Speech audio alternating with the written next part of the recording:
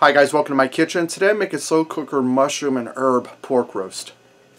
Alright guys, I'm starting on a large bowl and I'm going to add in a 10.5 ounce can of cream of mushroom soup. Now this also calls for a 4 ounce can of mushrooms drained. But anybody that's been watching my videos knows my oldest son Eric cannot stand mushrooms, so I'm barely going to be able to sneak the cream of mushroom soup in here. Where if he weren't eating supper, I would throw the mushrooms in, but you go ahead and feel more than free to do that. Okay, now that I got my cream of mushroom soup in here, I have 3/4 cup of chicken broth. That's going to go in there. I'm going to put in a shot of Worcestershire sauce, about a half teaspoon, half a teaspoon of pepper, half a teaspoon of crushed rosemary,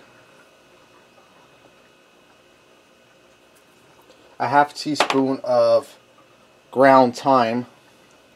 Now this calls for a half teaspoon of marjoram, but I didn't realize I was out of it, or I would have thrown that in there. Okay, let me get in and stir this all up. Now I'm just going to set this aside for now. We're going to move on to the pork loin or pork roast. Alright guys, I'm using my Ninja for this. I'm using the slow cooker setting, but you can go ahead and use a regular slow cooker, that's no problem.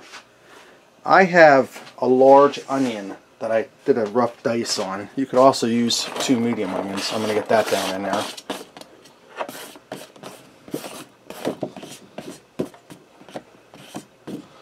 Okay. Now I have a 16-ounce bag of baby carrots. I'm going to go ahead and get them in there because this here is going to be our side vegetable to go with this. And I'm just going to get down in here and mix everybody together quick. Okay, out of my reach. Now I have a half of a pork loin that I cut in half. So this is a 1/4 of a pork loin cut into 2 pieces. I'm putting it fat side up in a slow cooker. And I cut it in half, that way there it'll cook quicker and get more tender. I'm going to take that cream of mushroom soup mixture we put together a minute ago and dump that in over top of this.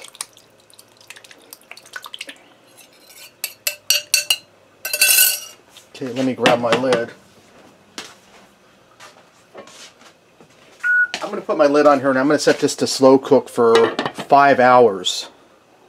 And then after that we'll move on to the next step. And these tempered glass lids, let me tell you, they're tempered glass because I had my Ninja up on a high shelf. When I was bringing it down, the lid slid off and hit me in the head and bounced off onto the table, and well, my head and the lid are fine.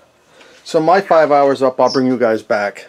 Alright guys, my 5 hours is up. Now I said I wasn't going to put mushrooms in this, but Holly wanted to run to the Dollar Tree, so I decided to grab a thing of mushrooms while we were there.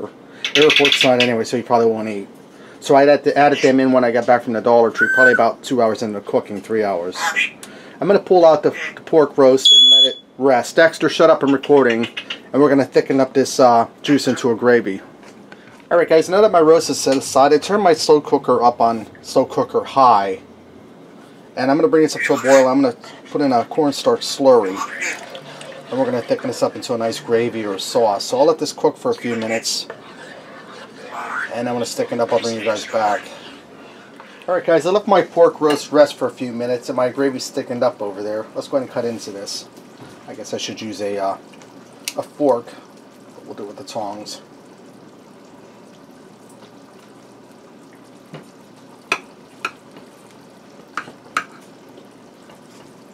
As you can see, my pork is cooked through.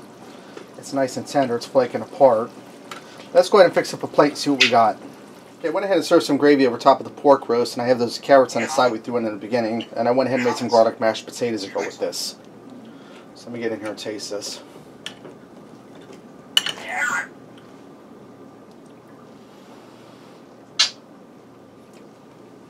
It's really good.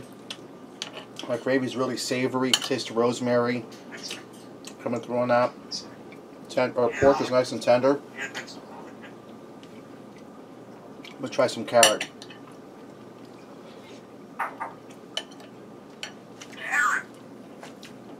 Carrots are tender, they're not mush.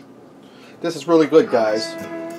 Okay, there you have it, guys. Slow cooker, mushroom, and herb pork roast. Give it a try. Thanks for watching, and until next time, I'll see ya.